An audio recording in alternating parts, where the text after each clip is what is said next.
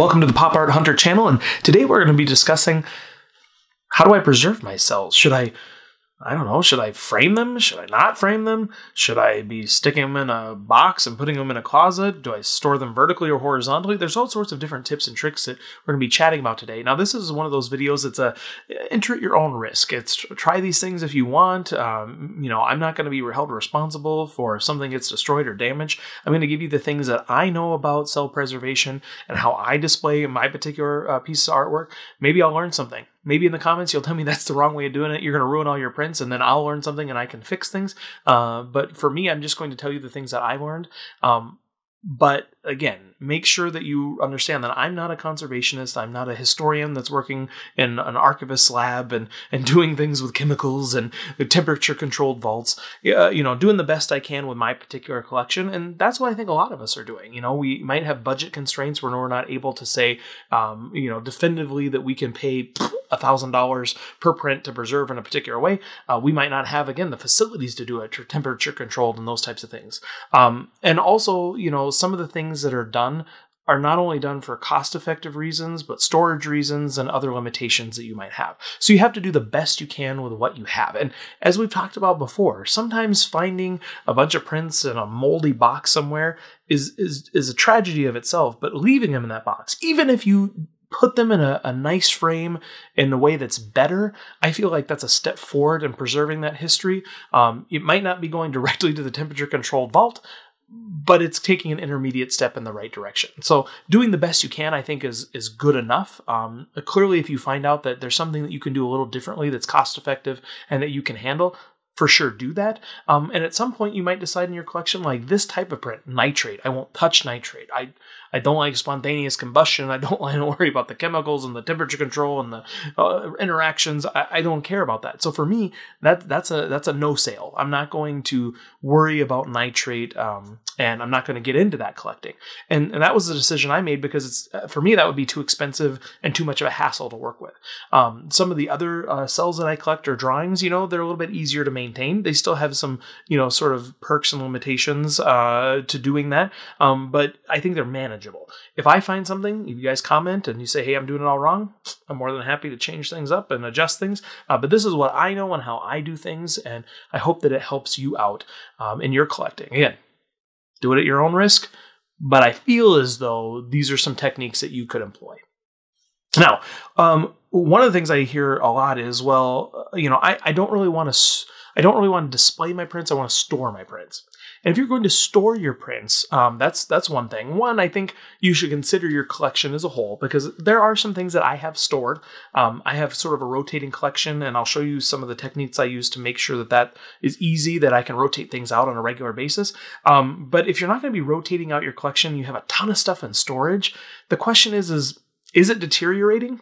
Is it something that you really want in your collection?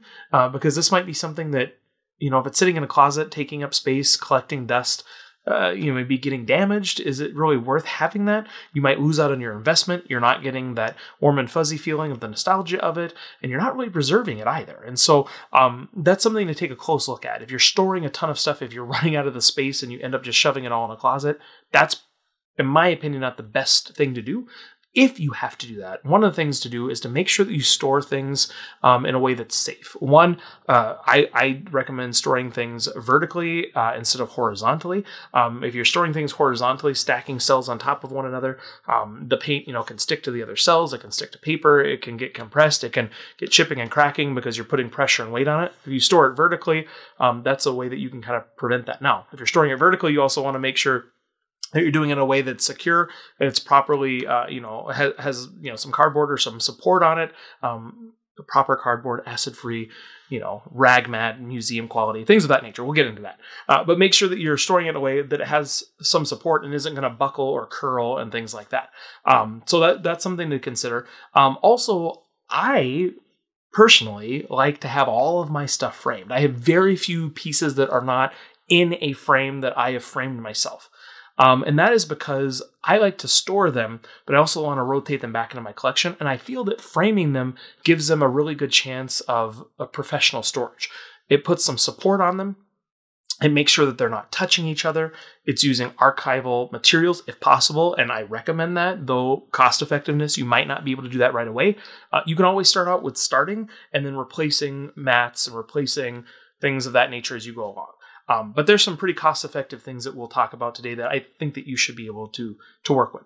So I like to store them in frames, though, because one, you can store them horizontally if you need. If it's a space restriction, you can restore them. You can store them vertically, but then you're also able to switch them out. So all these prints on my wall back here, I can say, you know what, I don't want this one here today. Take it off, put a different one on. And it's going to be easy and quick, and it's going to be able to display different things. So it might be seasonally, where maybe during the holiday season, I want to display holiday prints, things from, cartoons when I was a kid, or How the Grinch Stole Christmas or something like that. I can display different things.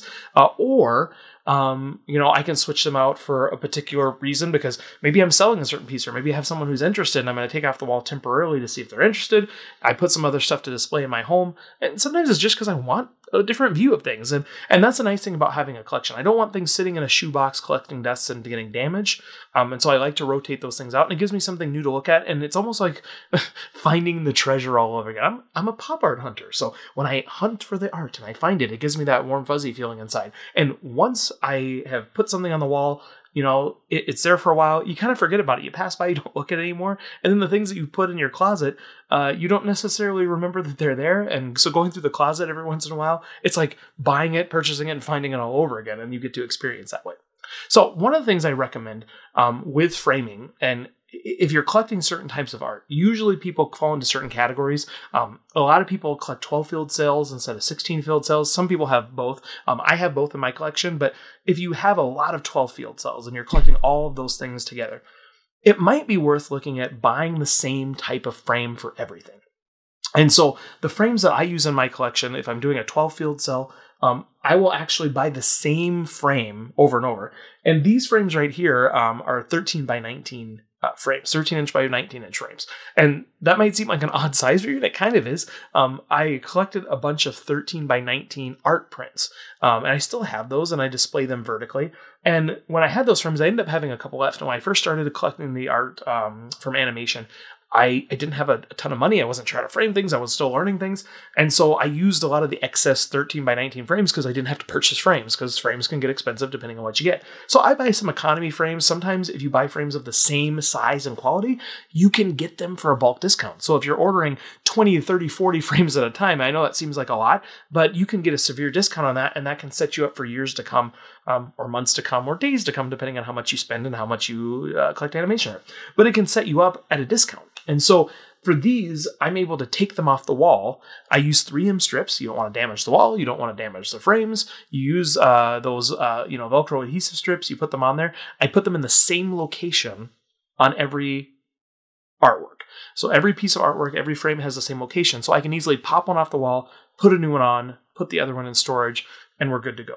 So not only is it economically efficient if you can get discounts, you can buy in bulk, wait till something's on sale, order 20 of them. If you're going on a big box online store or something like that, sometimes they will have, even if it's $2 or $3 off a frame or something as a discount, if you're buying 10 of them, that saves you $30. And so it's a lot of extra money that you can use for something else. And once you're getting into doing these frames, there's a lot of components to it.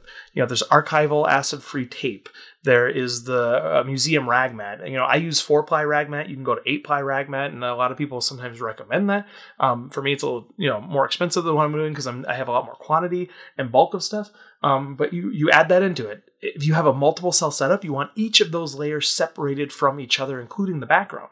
And so there's some frames where I have 5 or 6 mats that are separating these different layers, and that gets expensive and adds up. So being able to buy the mats in bulk is also a huge advantage. So that is something, in the frame, sometimes you're not able to get as steep of discounts, but definitely when you're buying from, the mat suppliers, there's some online services. You can find some local services. I'm sure if you go to a local mat shop, they'd be more than happy to set up the same sort of size dimensions and just cut multiple of those at once. It's going to be nicer for them. They might give you a discount, but online for sure, if you order one of them, it's going to be a certain price. If you order 5, 10, and they do in increments, and it goes up to 20, 100, etc. And so I try to order in bulk so that I can have those for that reason. So again, 13 by 19 might be a weird size, but I use that for everything else. And so I'm able to interchange them out. I don't think they look bad. I think they look nice at that size. It's a little bit different of a framing. I like the way they sit on the wall, but I'm able to switch them in and out. Same thing for 16 filled cells. You're not going to be able to use the 13 by 19 frame probably, or it's going to look a little different. So I buy a different set of frames, but it's the same frame for every 16 or 16 filled cell. And I sometimes will have to get a thicker frame, so a deeper frame, like a shadow box, because I have so many layers in a particular cell setup, or it has a key master. And so in that regard, you're able to buy the thicker shadow box frame, but the same dimensions of frame. I put the Velcro strips in the same spot on the frame. And so that way you can make sure that you can interchange them very easily on and off the wall. And you can store them, again, horizontally if you want to. I still store them vertically in the different cases that I have here. But you can store them horizontally if that's a concern, or you have a system where it's more of a drawer basis and you can put a couple on there, almost like a architectural drawer system. Maybe you store them in that way. But make sure you're not stacking things on top of each other and things of that nature. The other thing I didn't mention, we have the museum quality tape, you have the rag mat, which if you're looking at mats and things of that nature or archival stuff, sometimes you'll see acid free. And, I'm not a mat expert, but I know that the research that I've done in the framing companies that I've talked to, they say you want to get rag mat. And that's, I think it's 100% cotton, or it's, I don't know exactly what, it's made out of magic and sunshine. Essentially, it's one of the truest forms of acid free, and it doesn't have any acid in it, where some of the acid free still have some chemicals and products in it that can deteriorate your artwork, your cells, and things of that nature. So I always get rag mat. Again, 8-ply sometimes is recommended. I get 4-ply just because I buy in such quantity and I have a lot of stuff to deal with. And I think 4 suffices. And it's much better than finding the moldy box and the storage unit that you bought or something like that. So you have those components. You have the museum quality tape, you have the rag mat, you have the frame itself. The backing, sometimes I'll just get blank rag mat backing that I put on it. And then finally, the acrylic that's on the front. Now, a lot of people, when they buy frames, they buy glass frames. I hate glass frames. If they break, they can damage your artwork. They can cut things. They get glass all over the floor. I like acrylic. Agree or disagree, that's what I like. That's what I recommend. But I also get the UV resistant acrylic that has protective layers to prevent from UV light. Now, even if you get the UV acrylic, you don't want to put this directly in sunlight. You never want to put any of these directly in sunlight. But if it's going to be in a room, there is light within the room, even, as minimal as it might be, the UV filters will help protect that. So I recommend those. Those are more pricey because you're paying for the frame. Now you're replacing it with that acrylic. You're adding all the mats, you're doing all that stuff. So it can, and that's on top of the price of the print itself. So you bought this $100 print and you thought, oh, how nice. And then you spent $100 on framing. And that's just kind of the name of the game. That's why these little bulk discounts and things are going to be nice. So the UV acrylic is nice. I use those in all of the animation cells, so all the painted cells. I rarely use them on the drawings because those are a little less expensive. Not that they can't get damaged. I usually don't have those out prominently displayed where it could have more direct sunlight, and so I don't think there's going to be as much of a problem with that. I still use the rag mat, but the UV I don't think is as important. I do have some drawings, some concept art, some collections of drawings. I can show you in another video, but I have a Disney one where it's got 8 character setups. And so that one is in a larger frame, and I bought a UV protector there because it is, again, out more where UV might be present. This particular room, no light gets in. I got blackout on the windows, nothing's coming in. So there's a few things that I do with every frame that I do. So, you have to look at the item that you're actually going to be framing. This is a drawing as an example, and it's probably not worth as much as some of my higher end pieces.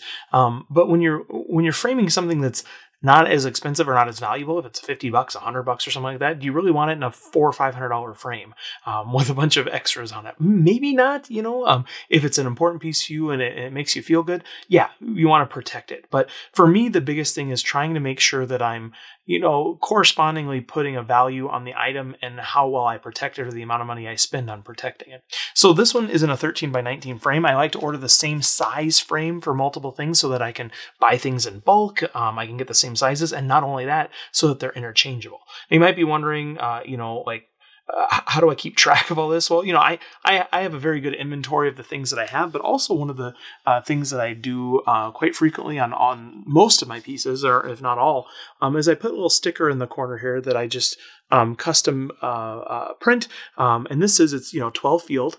cell or 12 field paper. It's one drawing, and there's 4-ply museum rag mat. And so from that, I know immediately what's within this frame. Now, for a drawing, typically there's going to be one drawing, but for cell setups, it might sometimes be hard to see how many cells are actually included in it. Is it, 3 different cells that are in that particular setup? Is it one cell? It might be hard to see that initially. And so here I know there's one drawing. I know the size of it. Sometimes you'll frame things down. I have a few things that are on 12 field celluloid, but I've not shown as much of it because it's a smaller figure, and I want to just emphasize something, or I want to put some titling next to the artwork, and so I have it more cropped. And so you might not see immediately what is within the frame. So here we know it's a 12 field. It's one drawing, and then I put here that there's 4-ply museum rag mat. Now you'll notice that there's cardboard on the back here, and on the front, this acrylic that's on the front is not UV protected. And I've mentioned that before, that sometimes with the UV protection, I put that on things that are worth a little bit more money and not as much the drawings, especially if the drawings are not going to see anywhere close to daylight, much less direct daylight. So I did put this on the back here, and that's pretty much to ensure that there's a little bit of padding when you're closing these cheaper frames and you're using these little tabs here. I want to make sure that there's a little bulk there, so it's padded a little bit. But right on the back, I said that we have rag mat, and that's what we use here. And so we actually have a rag mat backing, and then we have a rag mat that we have this tape to. This is acid-free tape. Taped to the rag mat, and then we have a rag mat backing. Batting. I don't know why it comes out that way. A backing as well. And so this is something that is framed in this particular way. And you'll notice also, possibly, it's hard to see on camera, that we have Velcro strips that are in the corners here, and they'll be a little bit visible on the next frame I show you. But the reason I do these is if you have 2 frames of the exact size, one, they're the exact size, and so they match up. So if you're hanging these on the wall, I could easily take off, the drawing and put up this piece very quickly. And one of the things I do for cost efficiency, because, Velcro strips are not necessarily always that cheap. I try to reuse them as much as possible, especially when I'm moving out things and switching out displays. So this piece, you'll be able to see a little bit better because I haven't taken off the strips on the back. Again, in the corner, I put things that are here. It's only one cell. It's 4-ply. And I also have the UV acrylic 1/10 of an inch. And so I put that there so I know for sure that it has it. And you'll see that I have the Velcro strips still aligned here. Now on these, I left on the other side of them because I wasn't sure if I was going to mount this to a wall in a new spot or if I'll switch them out. So if I'm going to use this as something that I rotate out in my collection, I will take those off. So now I have a full set of Velcro strips that I can use in another project. I usually use some sort of a measurement system. I just have a notepad actually, as I use this little jig to know where to put these. And so I mount the Velcro strip to the very top, flush with the edge, and then I make sure the bottom of this line of strip here lines up with the bit of that notepad, so I can see exactly where to put them. So when I'm putting on the Velcro strips flush with the top, I set this here, I set that there, I set that there. Now this is ready to be mounted on the wall in the exact same spot that this other frame is mounted. So I can easily just pop this off the wall, pop this new one back on, store this one, and this one's ready to go to be rotated back into the collection at a future date. All right, so when it comes to framing, you're going to have setups that will have multiple cells or single cells or single drawings. So this particular setup I've disassembled from the frame, and we're going to show you how we step-by-step put it into the frame and what the layers are and how those operate. So once again, I try to use the same size of frames. This is a 13 by 19, kind of a weird size, but I have a lot of 13 by 19 prints, and so it works out really well for me. A different size might work for you. I typically will replace the UV or the acrylic on the front of these frames, the cheaper frames, with a heavier 1/10 inch acrylic. And so I'm putting that in there at first. And what the goal is with cells, drawings, etc., especially cells, is to not have anything touching the cells, either the front or the back. And so that's why we use different mats to try to put those down. Now, this particular mat, I've disassembled this, and so I've already gone through the setup of taping everything. So you can see that there is just a little figure on the front. It's actually Stimpy's closed eyes from this Ren and Stimpy cell. So this is the front cell. So you have the UV protected acrylic. Then you have a mat, and on this mat I have taped this particular cell. Now, what I try to do, and there's different views on this as far as if you're living in certain climates that have cold and heat or humidity, that you don't want to tape this very tight, and I agree with that. Some people even go as far as say you don't want to tape it on multiple sides. I try to make sure that I tape them down, and this is at your own risk, do it. But what I found to be a good way to do this is to tape it with very small pieces of tape on most sides, but not do it tight. I don't pull and try to make sure there's a tight connection, but I do tape on multiple sides. One, so it kind of prevents it from rippling and prevents it from shifting. If this tape gives out, which is this archival tape, so it's not very strong adhesive or anything like that. It's acid free, and so it doesn't hold. It doesn't have the grip as like duct tape or super glue or something like that. And so I try to use more pieces of the tape, not very tight, in hopes that if some of these come off, which you can see, I even had at the beginning here to press these down because they were sort of lifting up a little bit. And so I don't have much fear that this is going to damage anything as far as warping or cracking or tearing. So acrylic, rag mat, cell, and it's going to continue that way. This has this has 3 different cells here, and so we're also going to then put this next, which has his eyes without eyelids on them. So on top of this cell, we're putting a mat, and on top of that mat, we're then adding another cell. So these cells are not touching each other. The front cell is not touching the glass. The back cell is not touching the background. That's the goal. And we're going to take this final cell here, and we're going to put this down, which it's really cool. I'll show you this again. So, the crisp lines, I think this is so great with animation. How awesome that image looks. And on the back, it's just kind of a hot mess of paint and all sorts of goodness. So, once again, mat on top of cell on top of mat. You can see I put less tape on this one. This one didn't have as much rippling, and I was almost trying to not straighten the other one, but again, secure it in a way that it didn't get more damaged or more rippled or create any sort of issues there. And then, even though I don't have an original background, I don't have a production used original colored background, this is just a reproduction, I'm still putting the mat on the back and then putting this. Now, it might be overkill, and you might say, well, on the back of it, you really don't need to be putting a rag mat quality backing on it. And the only reason I do this is because I like to have a little bit, 1, consistency. That's a bad of mine. But 2, because the cells, I think, are getting more valuable and they're more sought after, I think if someone comes and they see the back of this and it has cardboard on it, they might not think that the other items within the frame are archive quality or acid-free quality.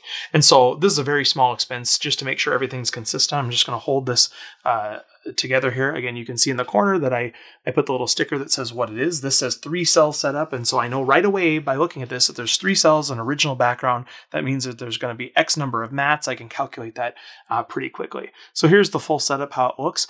There is sort of like it's sort of a 3D effect because of the different layers of things. So that's kind of cool when you separate things out as well. So then what I would do is just close up these backings and then put on the Velcro in those positions so I can switch them out. So when you're looking at types of frames, it really depends on what you want to spend. You can spend a whole heck of a lot of money on frames. I like black frames. They go with a lot of stuff. They're kind of interchangeable. They fit the style of my furniture and all that sort of stuff. I have one frame for a particular concept art piece where it's from a movie where they kind of had some old barns. It's on a farm setting. And so I got some like barnwood frame because I think that fits very nicely with it. But beyond that, I like the black frames, and I buy the economy frames because all of the meat of the frame, everything that's within the frame is expensive. And then the outside border is just to hold it all together. And as long as you're able to hold it together, that frame is going to hold up and be sturdy enough. I have no problem with using an economy frame. If a frame drops off the wall and hits the floor from a high height, it's probably going to break regardless. There's probably going to be some damage. And so I don't have any problems with using an economy frame. And I think that it allows you to spend more money. If I had to choose between a really nice frame, but no UV protection, a really nice frame, but no rag mat, a really nice frame, but I'm going to use Scotch tape. No offense, Scotch tape, any kind of tape, but a tape that is non-archival. I think it's well worth the money to spend it on the extras than it is to spend on a frame that's really, really ornate and nice. Now, if you have some key signature pieces in your collection, if you have some stuff that you have to display this a certain way, it has to be it's got to have prominence in your house. It's got to be, the center of the room. Maybe you want to spend extra money on that frame, but I also like that ability to interchange things.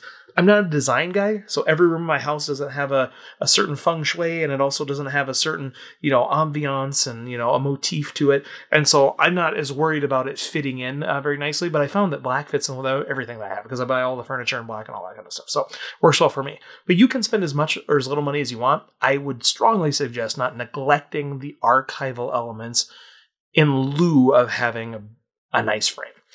Don't expend the funds on a nice frame and then ruin the artwork inside of it because of a lack of planning or preparation or usage of proper materials. So that's kind of an overview of the things that I think are important when framing and sizing and storage. Clearly, there's a lot of other elements that are involved with it. As you get going along, you're going to find things that you like or dislike, things that you think are important or not important, and you're going to learn tips and tricks along the way. I mean, I'm sure there's going to be things that you do now that you're like, I wish I would have did this differently. I had all of these things framed, but I didn't have any UV glass. I went through and I replaced them all over the course of a weekend. I said, I'm going to spend the money, I'm going to purchase this, and then from then on out, I always purchase UV materials for those particular prints. Well, I hope this video has been informative for you. I hope that you have learned a couple of things that you might not have known before. This is a do-at-your-own-risk sort of thing, though. Remember, I'm not an expert. It's not a do as I say, not as I do sort of thing.